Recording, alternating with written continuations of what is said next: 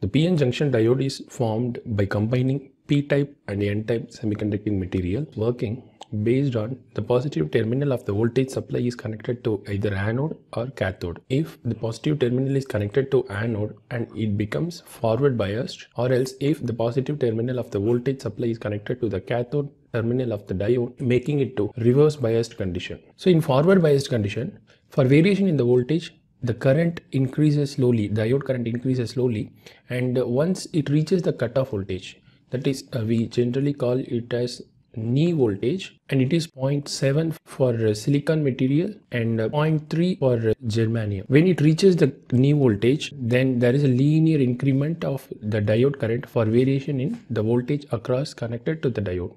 If the diode is connected in reversed bias condition, there will be a diode current in micro range, and when it reaches the breakdown voltage in a certain value, there will be increment in negative range. So the response of the reverse bias condition is like this.